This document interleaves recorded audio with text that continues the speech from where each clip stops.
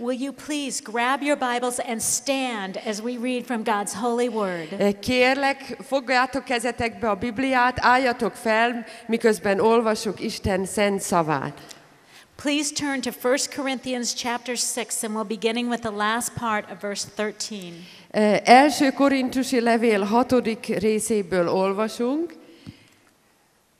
és a 13. vers végénél kezdjük olvasni, till the end. God, open our hearts to understand. Istenünk, nyisd meg a szívünket, hogy megértsünk téged. Let us hear your heart and what you are trying to say to us. Hadd halljuk a te szívedet, azt, hogy te mit akarsz nekünk mondani. Thank you for the power of your word. Amen. Köszönjük a te igéd hatalmát. Amen. Okay. 1 Corinthians chapter 6, the last part of verse 13. A test azonban nem a paráznaságért van, hanem az Úrért. Az Úr pedig a testért. Isten ugyanis feltámasztotta az Urat, és hatalmával minket is fel fog támasztani. Vagy nem tudjátok, hogy a ti testetek a Krisztus tagja? Most tehát azok, akik a Krisztus tagjai, parázna nő tagjaivá legyenek? Szó sem lehet róla. Vagy nem tudjátok, hogy aki parázna nővel egyesül, egy testé lesz vele? Mert amint az írás mondja, lesznek ketten egy testé. Aki pedig az Úrral egyesül, egy lélek ő vele. Kerüljétek a paráznaságot. Minden más bűn, amit elkövet az ember, kívül van a testén. De aki paráználkodik, a saját teste ellen vétkezik. Vagy nem tudjátok, hogy testetek, amit Istentől kaptatok, a bennetek lévő Szentlélek temploma, és ezért nem a magatokéi vagytok, mert áron vétettetek meg. Dicsőítsétek tehát Istent testetekben. You may be seated. Foglaljatok helyet. Well, when I was growing up, I was told all sin was the same. Miközben én felnőttem fiatal koromban, azt hallottam, hogy minden bűn egyforma, ugyanolyan. But this passage that we just read says that all sin is not the same. De ez az igeszakasz, amit most olvastunk föl, arról beszél, hogy nem minden bűn egyforma. There is a sin that is different from all other sins, and it is sexual sin. Van egy bűn, ami eltér minden egyéb bűntől, ez pedig a szexualitással kapcsolatos bűn. Because this verse says that all other sins are outside of the body, but he who sins sexually sins against his own body. Ez az igeszakasz arról beszél, hogy aki szexuális bűnt követ el, az a saját teste ellen vétkezik, miközben minden egyéb bűn a testén kívül történik. So all sins are not the same. Tehát nem minden bűn egyforma. Now, are all sins forgiven the same way? Minden bűnt ugyanúgy bocsát meg a mi Urunk? Yes or no? Igen vagy nem? Yes. Igen. All sin is forgiven by the blood of the Lord Jesus Christ, but not all sin is the same. Minden bűnt Jézus Krisztus vére bocsát meg, de nem minden bűn egyforma. Sexual sin manifests itself different than other sins. A szexuális bűn másképpen jelenik meg, mint az összes többi. And we women know it inside ourselves. És mi nők ezt tudjuk, a testünkben tudjuk. Because if we commit a sin like going over the speed limit or lying to a worker, we know God will forgive those sins. Például, hogyha túllépjük a sebességkorlátozást, vagy valakinek hazudunk, tudjuk, hogy Isten megbocsátja. But if we sin sexually, we know it feels more stuck. It's harder to forgive. De ha a szexualitás területén követünk el bűnt, akkor tudjuk, hogy az sokkal inkább bennünk ragad.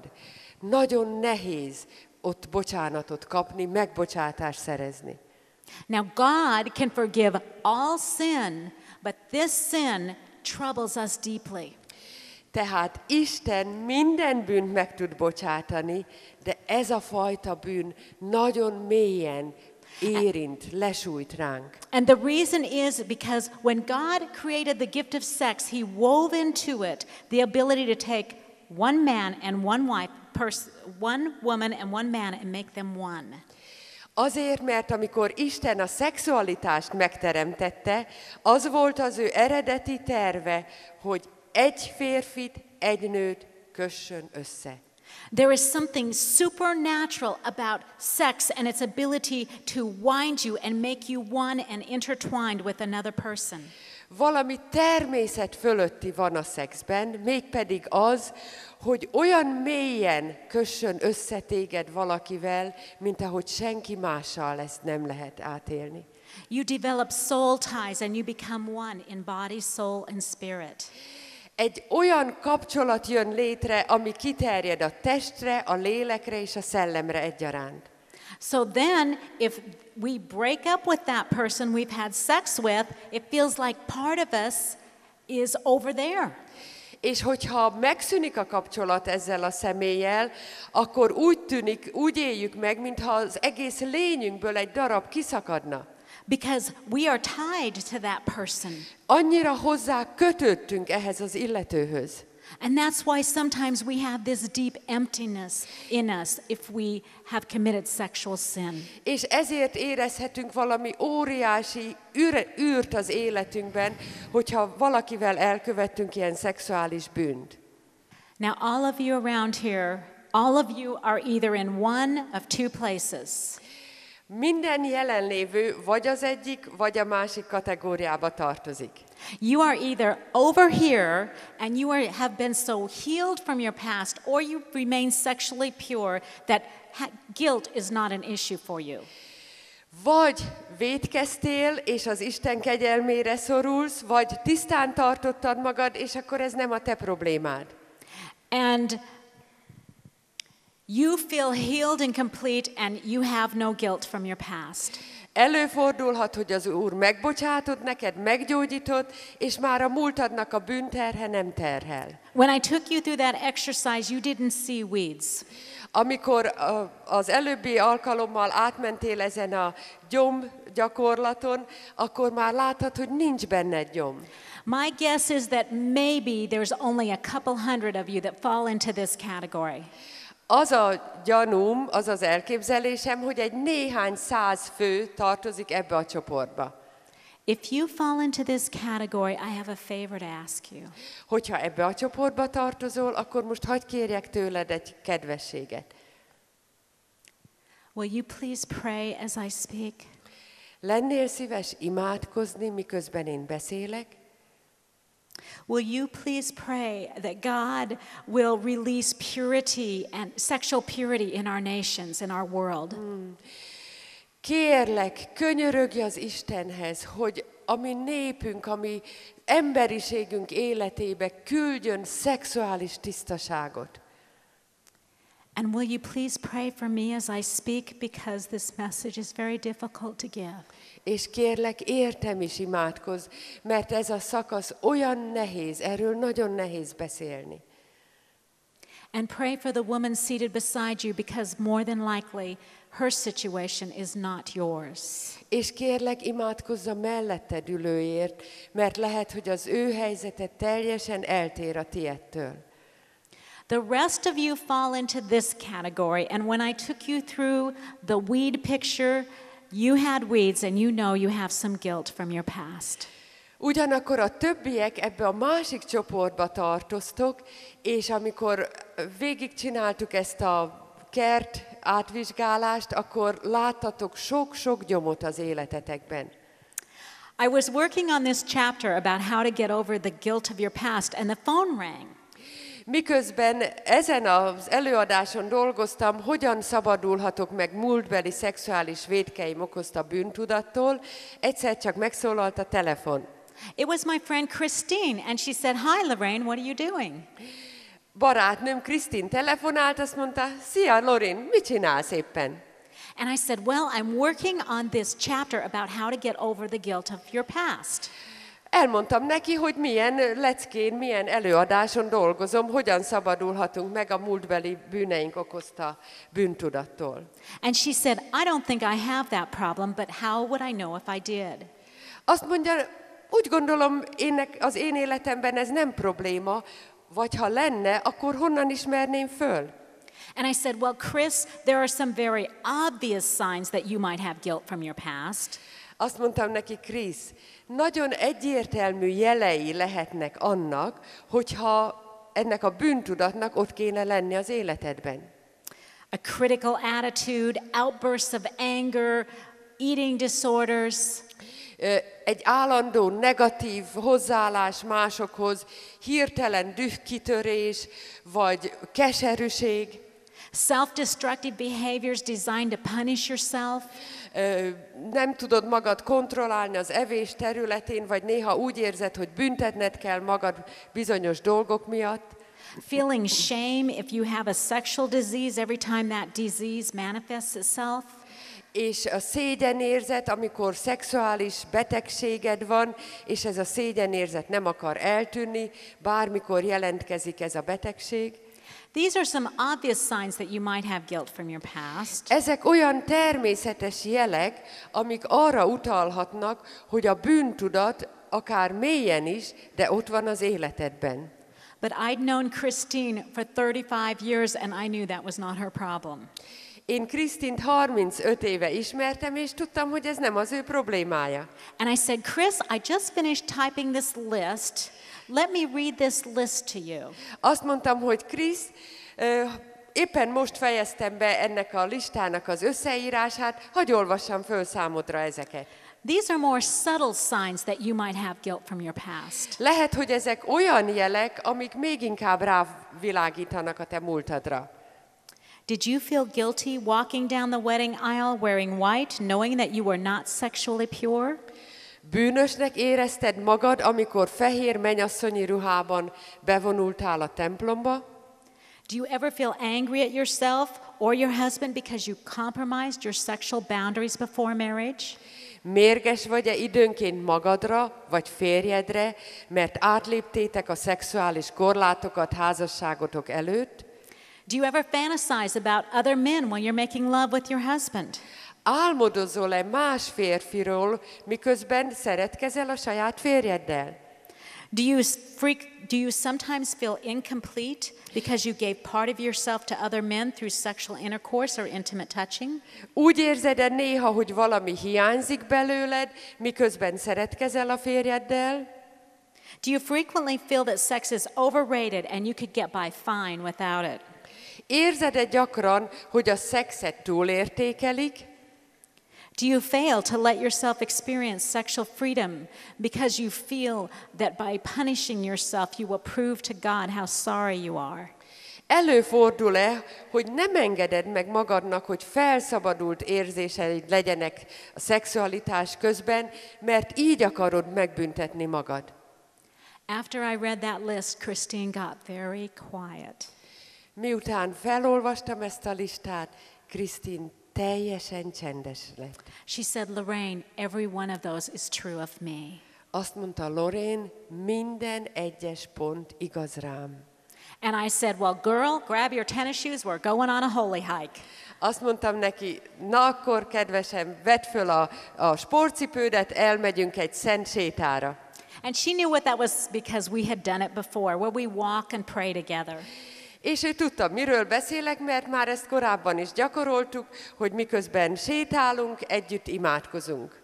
So she came over and she was tying her tennis shoes and I began to explain to her what I was learning from 1 Corinthians 6:18. És miközben megkötötte a sportcipőjét, éppen elmondtam neki, hogy mit tanultam most 1 Korintus 6-ból. And I said, Chris, it seems like God's word says that sex makes you one with another person and ties you together with them. Krisz, úgy látom az igéből, hogy a szexuális kapcsolat olyan mélyen összeköt téged a másikkal. So as we walk on this path, why don't you just confess anything God brings to mind and I will walk beside you and pray. Tehát most, amikor elindulunk erre a sétára, ha valami eszedbe jut, csak vald meg az Úr előtt, én meg imádkozom érted közben. So she began to walk on the path and she said, God, forgive me for John. Elkezdtük a sétát, Krisz pedig mondja, Isten, bocsáss meg nekem John miatt. He was the first boy I ever let touch me in a place that I knew wasn't right. Ő volt az első fiú, aki olyan helyen érintett meg engem, amiről magam is tudtam, hogy ezt nem lett volna szabad megengedni. And that touch stirred such feelings in me that I often still dream about him. És ez az érintés olyan érzéseket keltett föl bennem, amik azóta is újra meg újra visszajönnek. God, will you please forgive me for compromising what I want and cut that tie that I have to John? Istenem, kérlek, bocsáss meg nekem, hogy ott megalkuttam, és kérlek, szakítsd el ezt a köteléket velem, köztem és John között. And then she said, and God, forgive me for Steve. És aztán folytatta az imát. Istenem, bocsáss meg nekem Steve miatt. It was prom and everybody was acting sort of crazy. Éppen az évzáróhoz közeledtünk, és mindenki szinte meg volt bolondulva. And people were going to hotels. Egyik a másik után a barátnőim közül hotelszobákba mentek. We didn't do anything that obvious, but we parked in the car and steamed up the windows. Mi nem mertünk ilyen messzire elmenni, de beültünk az autóba, fölhúztuk az ablakokat. And God that night still vividly comes back to my mind. És Istenem, ez az éjszaka olyan élénken visszajön az emlékezetembe. I heard your voice saying stop, but I ignored it. Hallottam a hangodat, hogy állj meg, ne menj tovább. And we didn't go that far, but we went further than I knew we should. És tényleg nem mentünk egészen végig, de messzebb mentem, mint ahogy kellett volna. God, will you please cut that tie that I have to Steve and return that part that I gave away back to me? Istenem, kérlek, szakítsd el ezt a köteléket, ami összekapcsol engem Steve-vel, és ami akkor kiszakított belőlem egy darabot. Kérlek, építsd azt vissza belém. And then in college there was James. És a következő, akit megnevezett, az James volt. Why did I let James touch me? I didn't even like James. Miért engedtem meg neki egyáltalán, hogy hozzám érjen? Nem is tetszett nekem ez a fiú. What was I thinking? God, forgive me for that one. Mire gondoltam közben? Istenem, bocsáss meg ezért. And then of course there's Stu. És aztán jött a következő személy, Stu. Stu is her husband. A férje. And when she said his name, she just fell down in the road and began sobbing. És miközben kiejtette a férje nevét, szabályosan a földre rogyott, és elkezdett zokogni. She said, "Oh God, what have I done? What have I done? Istenem, mit tettem? Is this why we are living separate lives? Ez az, amiért ilyen külön életet élünk. We have separate checking accounts. Külön bankszámlánk van. We're not intimate and close. Nincs köztünk az a bensőséges kapcsolat. I just realized I have been punishing him for 17 years for taking what he wanted before I was ready to give it. 17 éve büntetem őt azért, hogy elvette tőlem azt, amit még nem akartam odaadni neki. He knew I wanted to be a virgin before we got married. Tudta, hogy én szűzként szerettem volna férjhez menni. And he kept saying, "Oh, it doesn't matter. We're going to get married anyway." És újra meg újra azt mondta, ez nem számít, hát úgyis a feleségem leszel. I've been punishing him all these years. És azóta az elmúlt években csak büntetem őt ezért. And she said, God, forgive me for this. Istenem, kérlek, bocsásd meg ezt nekem. Forgive me for compromising what I knew was right. Kérlek, bocsásd meg, hogy megalkuttam, pedig tudtam, hogy mi az igazság. And then she lifted up her face and I said, Christine, you need to ask Stu's forgiveness too. És aztán, mikor fölállt, a szemébe néztem, azt mondtam, Krisztin, neked a férjedtől is bocsánatot kell kérni. And she said, I know, I didn't realize what I'd been doing. Azt mondja, tudom, eddig föl se ismertem, hogy mit csinálok. And I don't know if you ever have a moment where time sort of stands still and says, this is a big moment. Nem tudom, átéltétek-e, amikor valami történik veletek, és azt mondjátok, hogy micsoda pillanat. But this was such a moment. Ez egy olyan pillanat volt. And I said, Chris, this is big. You received forgiveness from God today, and you extended forgiveness to your husband.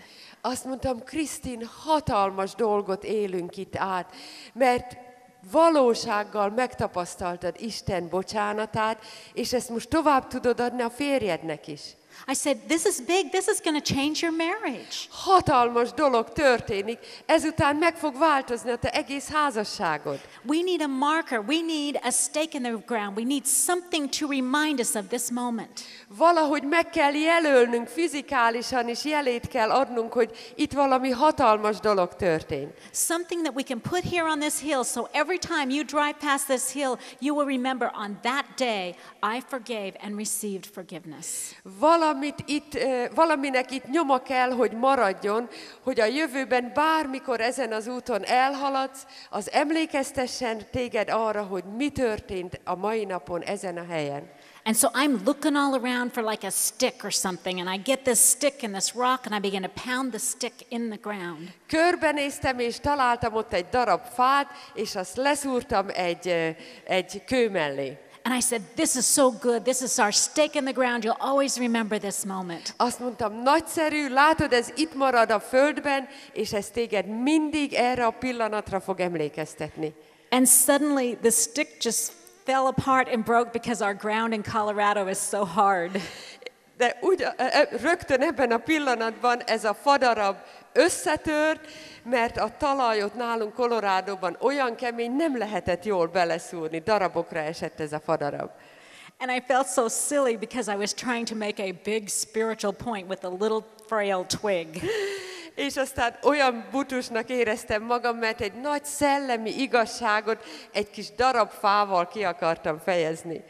But she got the idea, and she picked up a twig from that hill and took it home and put it in a planter in her house.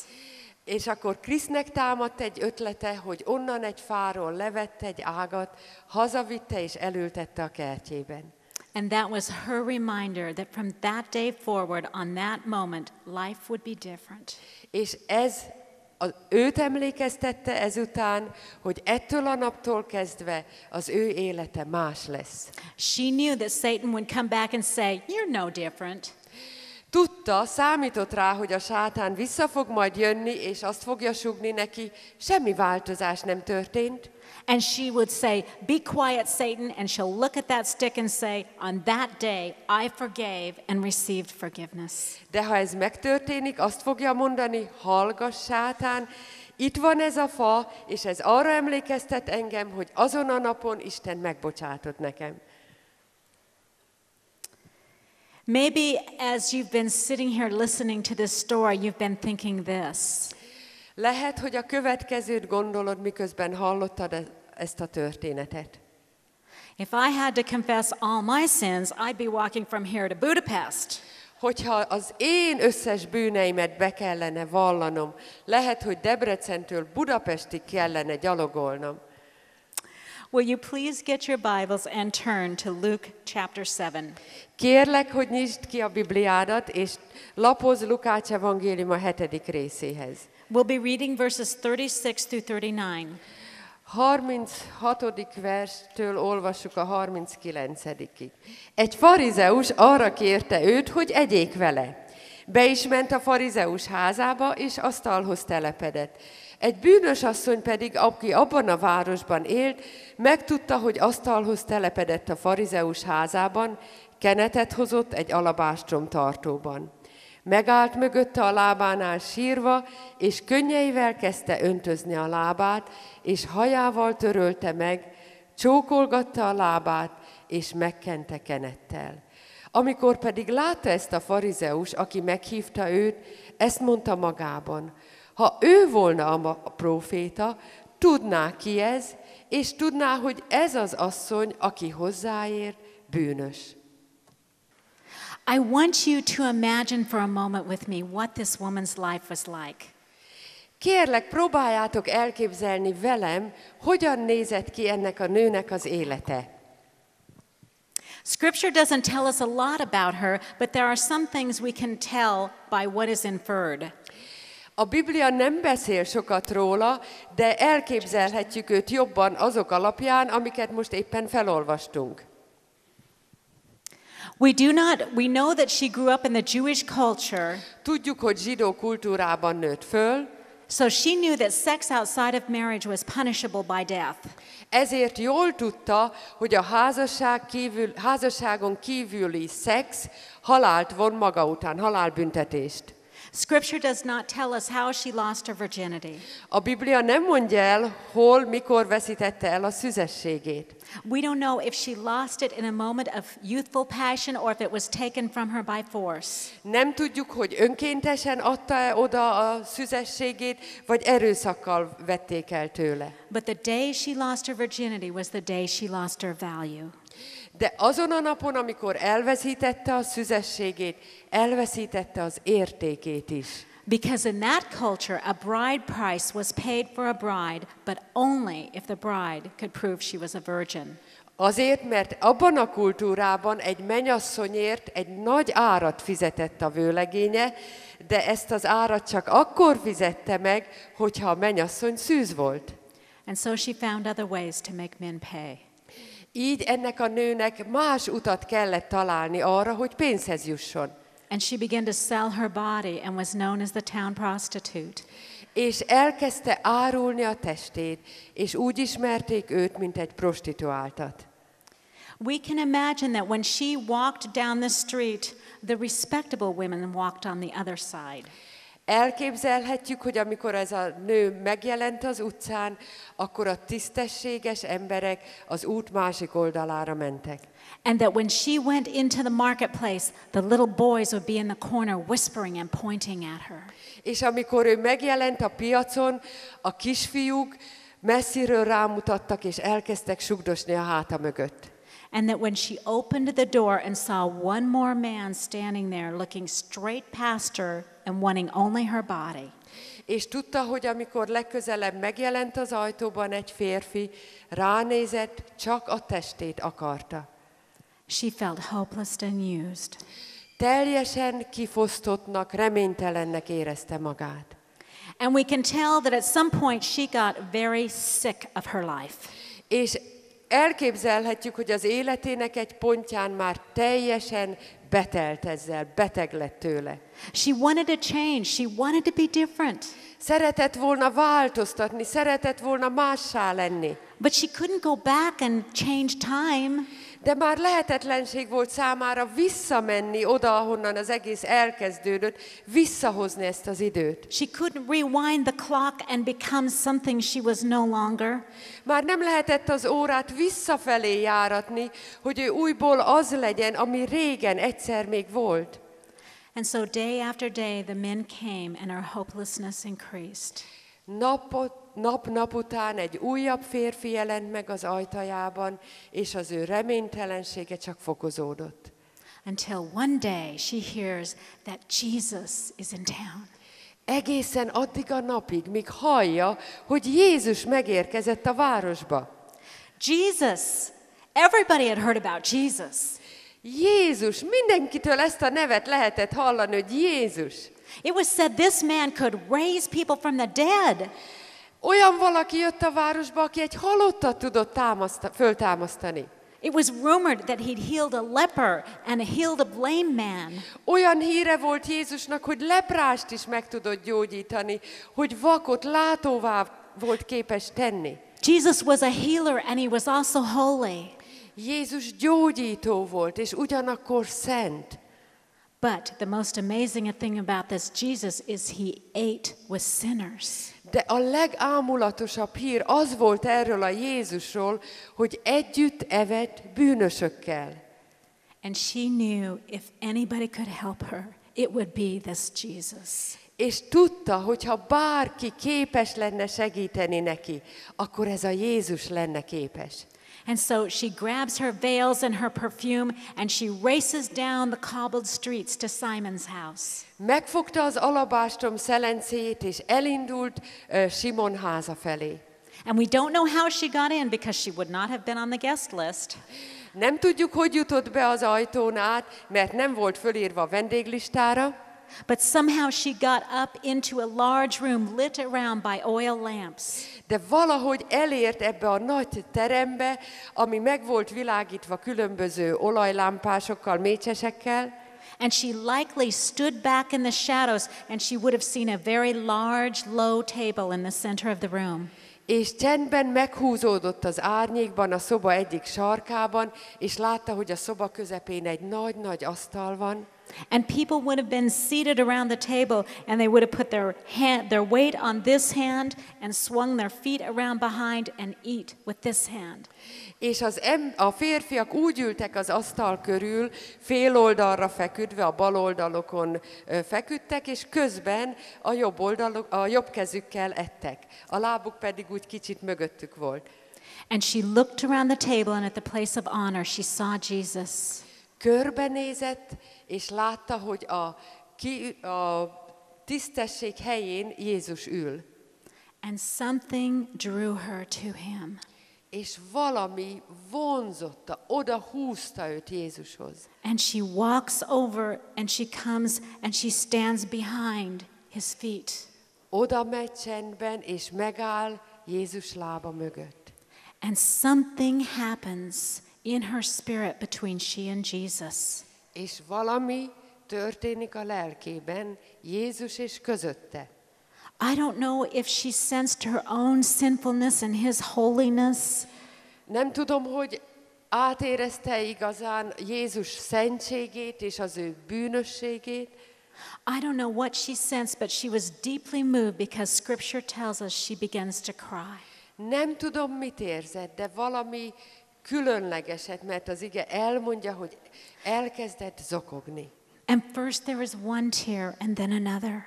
Először talán csak egy könycsepp, aztán a következő. And then she throws back her veils and falls at his feet and begins sobbing. És aztán ledobja magáról az ő kendőjét, lehajlik, szinte leesik Jézus lábához, és zokog, és zokog. Scripture says she wet his feet with her tears. Azt mondja az ige, hogy eláztatta Jézus lábát a And könnyeivel. I believe every tear carried a confession. És én azt gondolom, hogy minden egyes könycsepp egy bűnvallás volt. Jesus, I'm sorry for this man. I'm sorry for this man. Jézus annyira bánt, hogy vétkeztem ezzel a férfivel. Úgy bánom, hogy vétkeztem ezzel. I'm sorry for disappointing my family. I'm sorry for not valuing myself. Nagyon bánt, hogy csalódást okoztam a családomnak. Nagyon bánt, hogy elvesztettem a saját értékemet. I'm sorry for the deep sins I've committed. Nagyon bánt, hogy ilyen nagy bűnöket követtem el. And she is weeping and weeping. És ott sír és sír. I don't know if you've ever had anything so painful that it wells up and it just comes out your eyes. Nem tudom, hogy átéltél-e valaha olyan fájdalmat, hogy az szinte egy forrást fakaszt benned. Följön, és csak sírsz és sírsz. But that's what was happening to her. De ezzel az asszonnyal akkor ez történt. And she cried until everything was out and there was nothing left. És addig sírt, míg minden ki nem jött belőle, és már semmi más nem maradt ott. And then a change occurs in her heart. És ekkor egy változás történt a szívében. Because Scripture tells us that she lets her hair down and she begins to wipe his feet with her hair. Azt mondja a Biblia, hogy kioldotta a haját, és elkezdte törölgetni Jézus lábát a könnyeitől. And I believe at that moment God was wiping away every sin.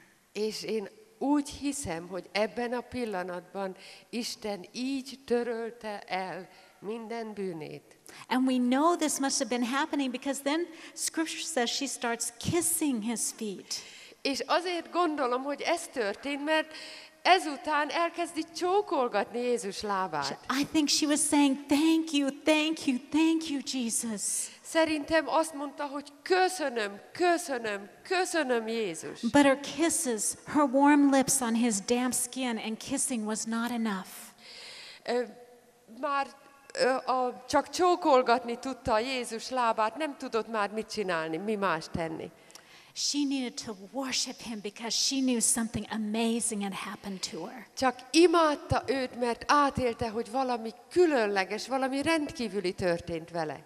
And so she takes out this vask of alabaster perfume and breaks it open. És akkor előveszi ezt az alabástrom szelencét, feltöri. This scent represented her. Ez a kincs őt képviselte. It was likely the scent she used before her earthly lovers. Valószínű ez az, amit használt, mielőtt egy férfi jött hozzá szeretkezni. But I believe she knew that she was not going to need it anymore because she had found the lover of her soul. De azt gondolom, ebben a pillanatban tudta, hogy soha többé nem lesz szüksége erre a szelencére, mert megtalálta az ő lelkének a szerelmesét. And so she takes the perfume and pours it upon his feet as an act of worship. Veszi ezt a parfümöt, és ráönti Jézus lábára, mint az ő imádatának a jelét. And then it tells us a few verses later that Jesus says to her, but I believe he looked straight in her face. És akkor néhány verssel később azt találjuk, hogy Jézus szól hozzá.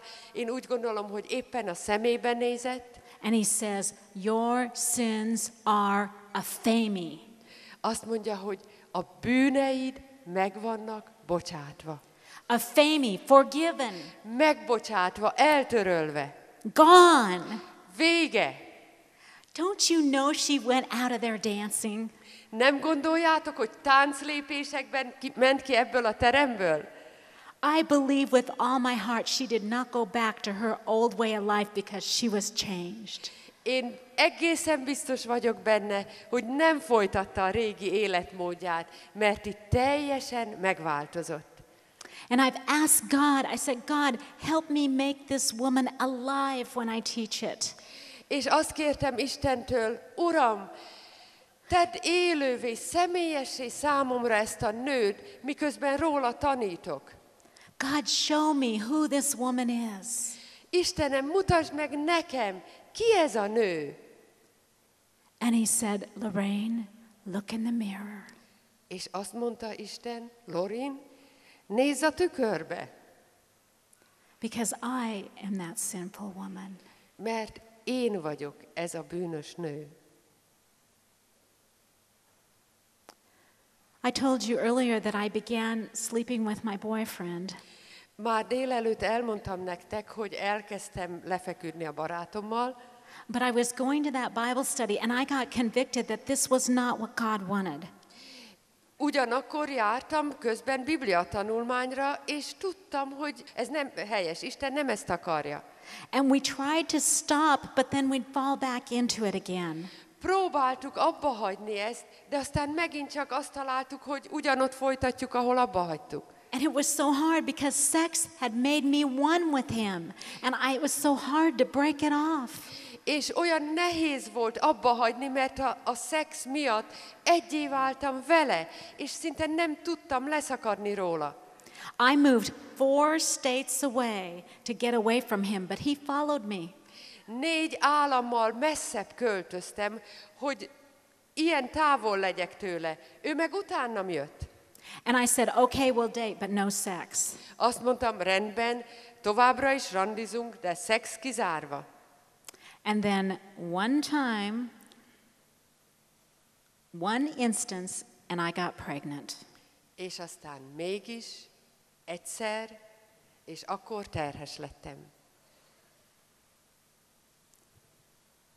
And I remember standing in that room where outside of where...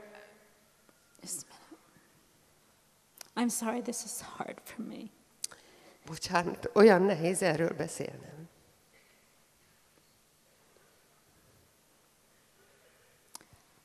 I went down and I signed up for an abortion. Elmentem és föliratkoztam az abortuszra. And I remember standing in that room right before I was going to have the abortion. És emlékszem, ahogy ott álltam az előszobában, mielőtt rám került volna sor. And I was looking out this window and all these cars were going up and down the street. És kinéztem az ablakon, és láttam azt a sok autót, ami elhalad az utcán. And I looked at those cars and I thought, all those people are going on about their daily lives. És azt gondoltam, hogy mindez a sok ember megy és intézi a napi ügyeit. And I'm about to do something that's going to change my life forever. Én viszont most valami olyasmira készülök, ami örökre megváltoztatja az életemet. And I knew it was wrong. I didn't realize it was murdering my baby at that point. I just knew it was wrong. És tudtam, hogy helytelen, tudtam, hogy rossz. Azt nem ismertem föl, hogy megölöm a gyermekemet.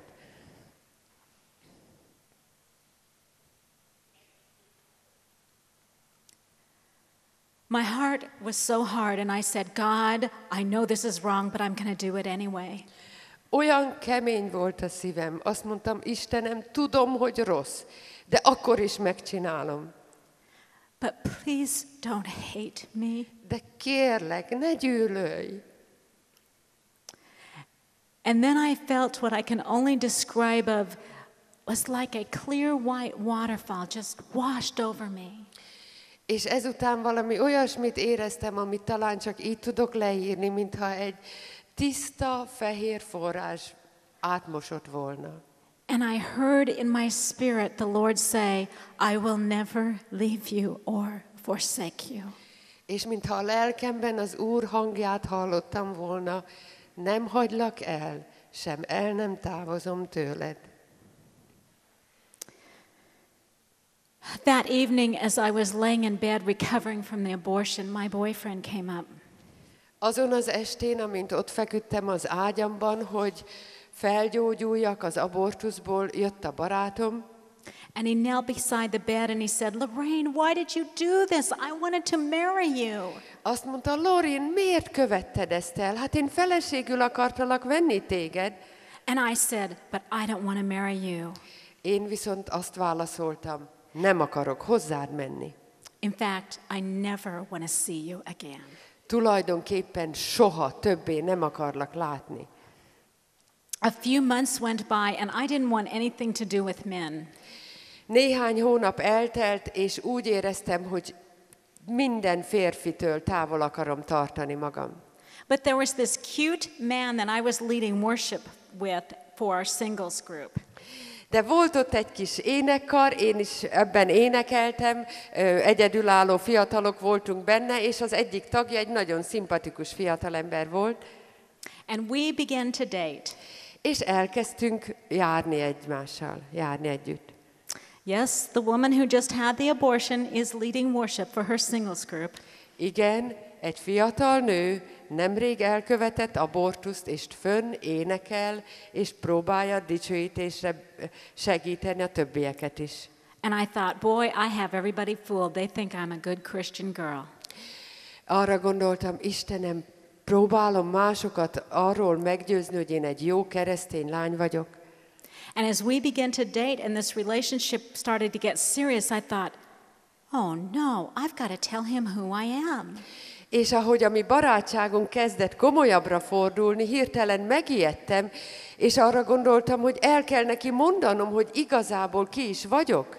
He was a virgin and he was saving himself for marriage, and he was a strong, godly man.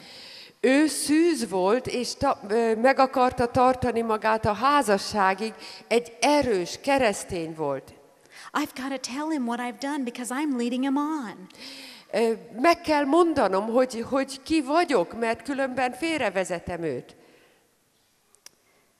And I will never forget this night as long as I live. És életem végéig soha nem fogom elfelejteni a következő estét. Because I had to tell him, and I was walking around the living room, pacing back and forth, pacing. Mert tudtam, hogy ma este meg kell mondanom, és ott jártam leföl a nappaliban, csak ilyen leföl járkáltam.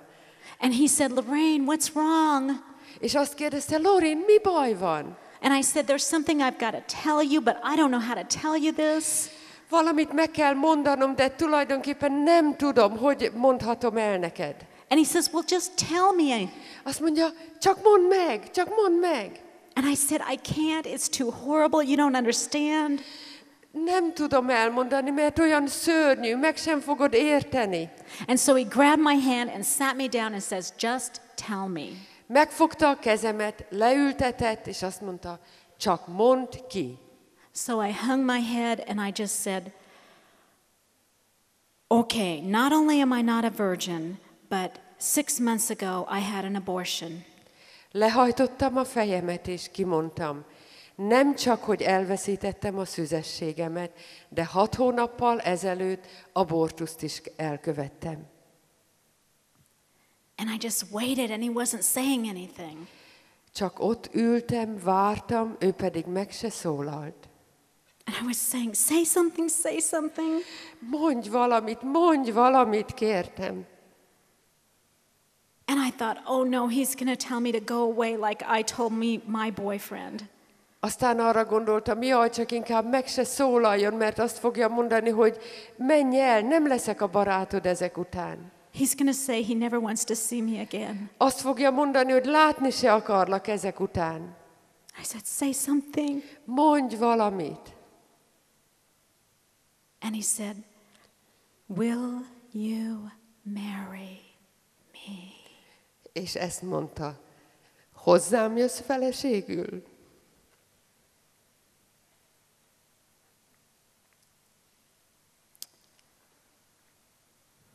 You see, ladies, that is the love of the Lord Jesus Christ.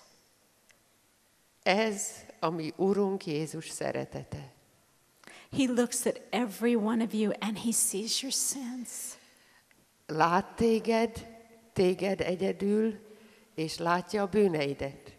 He knows everything you've done and everything that's been done to you. Nothing is secret to him. Mindazt látja, amit te elkövettél, és mindazt látja, amit mások elkövettek veled. És előtte semmi nem titok. And he says this to you. És a következőt mondja neked. Will you be my spiritual bride? Leszel az én szellemi, lelki mennyasszonyom? I don't care what you've done. I love you. Nem érdekel, nem számít, hogy mit tettél. Szeretlek.